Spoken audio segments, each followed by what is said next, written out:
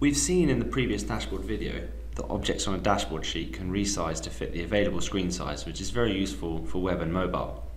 Specifically for mobile, we may want to reconfigure the arrangement of the objects for specific devices, and we can do that through the target concept. So we enter design mode and click Edit Targets. From here, I can add a new target, specifically phone portrait, and that, as you will see, will fit anything up to 6 inches in screen size. From there, we can lay the objects out as we require for that device. We can specify the number of rows and columns. So for phone, we may just want one object per column. So we'll make the number of columns equal to 2 and the number of rows to 4. From there, we can determine which objects we are going to use.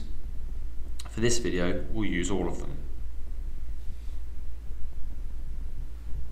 A sensible layout for a phone may be to have the tree map at the bottom. Immediately above that, the time series chart. Above that, we'll have the grid. And finally, we'll have the slicers at the top of the report.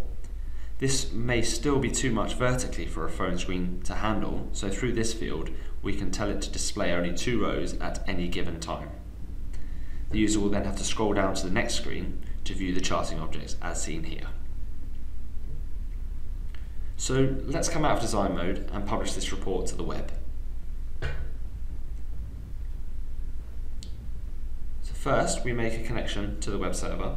We then choose a folder and click Publish. So we can go from Excel to web and mobile in just a few short seconds. So having published this report, let's open up XLCubed Web. So we go to our chosen folder and we'll have a look at the published report. And there it is. We can see that the report will resize in terms of squeezing down, and also, if we make the screen significantly smaller, it will assume the phone layout. All the interactivity, of course, is still there.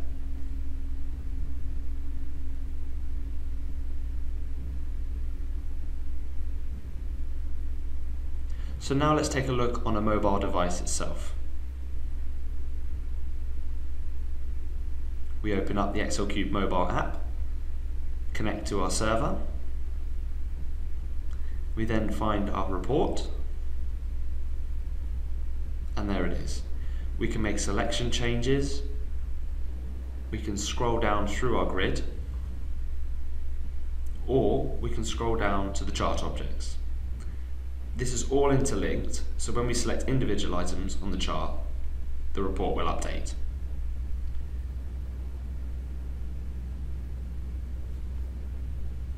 If I change the orientation of the phone to landscape, you can see everything lays out based on the original design.